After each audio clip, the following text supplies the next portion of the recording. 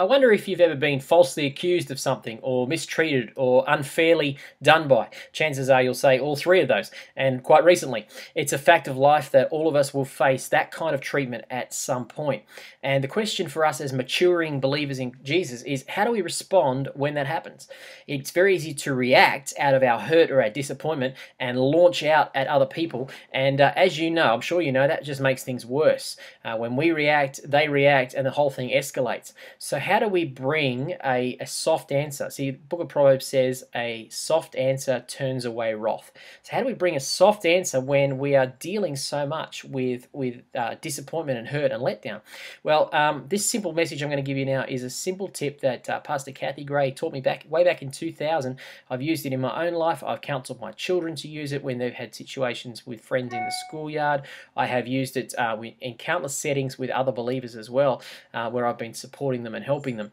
So essentially what Pastor Kathy taught me is that you have to use this phrase or a variation of this phrase. Essentially, just remember, if someone accuses you of doing something wrong, where you have been treated unfairly, or you feel that you're falsely accused, you simply say, I'm really sorry I felt that you feel that way. I'm really sorry that you feel that way. That wasn't my intention to hurt you. Please forgive me. Now, here's what that does. You might feel 100% vindicated that you've done nothing wrong. In my experience, it's very rare that none of us have done 100% right. There should be at least 1 or 2% of stuff, if not more, that we do wrong because we react out of our flesh sinful nature. But even if you were 100% right, that statement is not a lying statement, because you're saying, if I've done anything wrong. Now, if you know that you've done something wrong, by all means, don't just say if you've done something wrong. Tell them your part. Tell them what you've done wrong. But if you think that you can't really think of anything, or you don't believe you're wrong, just say, if I've done anything wrong, that wasn't my intention. In other words, you're saying, look, I didn't mean to hurt you. But what you're also doing is you're acknowledging that the other person's perception is their reality.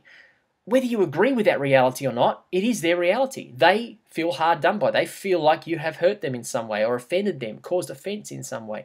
And so when you say, I didn't mean to cause offense, you're actually taking it upon yourself honestly, and you're saying, look, I'm sorry if my actions have caused you offense. And then you say, I'm sorry, and then you say, would you forgive me? And when you do that, Pastor Kathy described it like taking a game of tennis where you hit the ball into their side of the court. Because the moment you ask for forgiveness, the responsibility is onto them. And they have to do something with that ball. They have a choice now. They can come back with, yeah, but you did this and you did that and you shouldn't have done this and you shouldn't have done that.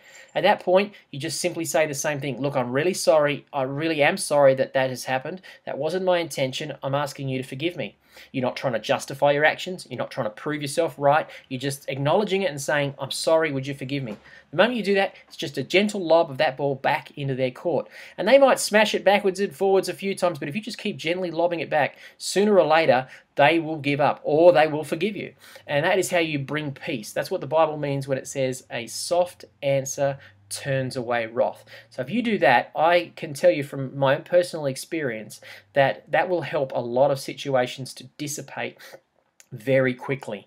And you can bring a lot more peace into your world just simply by using that simple phrase, if I've done anything wrong, I'm really sorry, I didn't mean to cause offense. Would you forgive me?